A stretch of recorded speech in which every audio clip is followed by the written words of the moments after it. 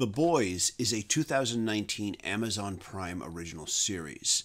In it, a group of vigilantes set out to take down corrupt superheroes who abuse their superpowers. It is based on a comic series created by Garth Ennis and Derek Robertson.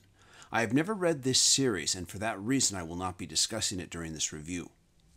It is currently Amazon Prime's highest-rated original series, and initially, I had no intention of watching it. I have been reading comics since I was a young kid, and superheroes are certainly a large part of that. And over the decades, I felt that I had pretty much had my fill of deconstruction of superhero stories, and that I really didn't need another one. I also felt that the final word on deconstruction of superhero stories came and went when DC Comics published The Watchmen during the late 80s. How wrong I was. The Boys is, in my opinion, the film equivalent today of what The Watchmen was back in the late 80s and early 90s. Now, a little side note. In case you are not familiar, The Watchmen is a graphic novel written by Alan Moore and drawn by Dave Gibbons. In the early 1960s, comic creators like Stan Lee, Jack Kirby, and Steve Ditko began to create and publish superhero comic books like The Fantastic Four and The Amazing Spider-Man. These books featured much more grounded superhero characters who, while still immersed in the ridiculous tropes of the genre, had much more relatable real-world problems. It was revolutionary for the time, and they were also a hell of a lot of fun. Then in the late 80s, comic writer Alan Moore teamed up with artist Dave Gibbons and took that rather innocent conceit that started with Lee, Ditko, and Kirby asking, what if superheroes really existed in the real world, and took it to its logical conclusion with The Watchmen, a meticulously and densely plotted, decade-spanning superhero comic story that deconstructed the genre of superheroes in a way that no one had ever done before, and probably never will again. Now, in 2009, the Watchmen graphic novel was adapted into a motion picture by director Zack Snyder, and leading up to its release, I remember thinking, how would it play to an audience that knows little to nothing about comics?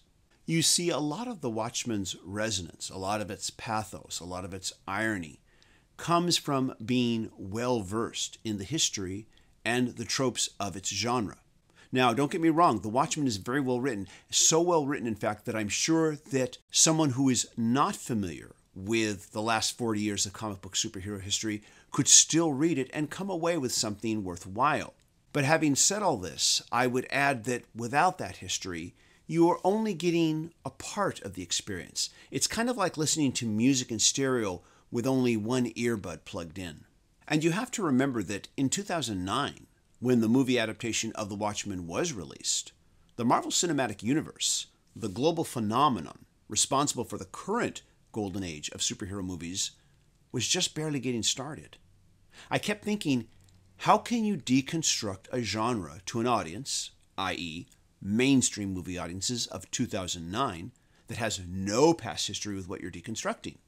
The short answer is you can't.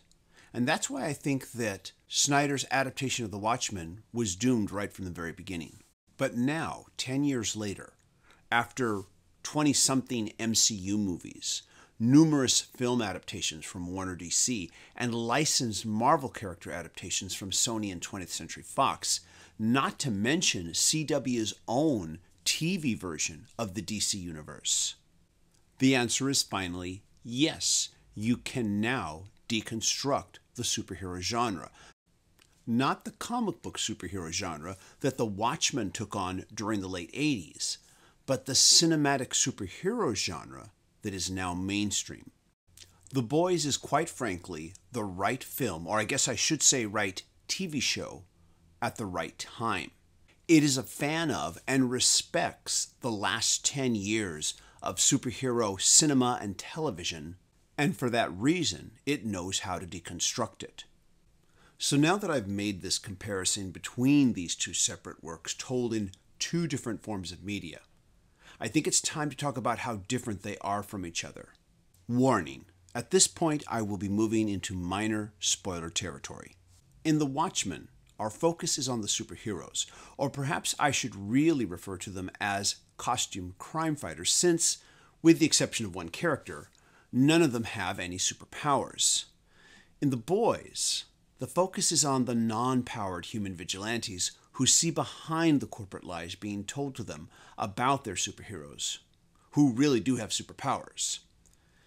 In the same way that comic book superheroes are huge corporate properties with enormous profit potential in our real world, the real-life superheroes in The Boys are huge living corporate properties whose images and brands are carefully guided and protected. The public believes that superheroes are born, but the truth is that they are being chemically created and groomed by a corporate entity that is using them to gain power. In The Boys, we learn that the superheroes are not so much antagonists as they are pawns of the Vought Corporation, but this does not make the superheroes innocent. This show's version of Superman, Homelander, is the best example of this. He is a sociopath who I guess would have destroyed most of humanity by now if it wasn't for how much he seems to love the adulation and fame that being the world's greatest superhero gives him. His sexual desires also hold him in check as well, until we get to the season finale, of course. One similarity that both works have in common is the point of view superhero character that we, the audience, are supposed to identify with. In The Watchmen, it's Night Owl, one of the few masked crime fighters in The Watchmen who's not mentally effed up and who really does believe in trying to do good. In The Boys, it's Annie, aka Starlight, a young and earnest woman who really does believe in everything that superheroes are supposed to stand for.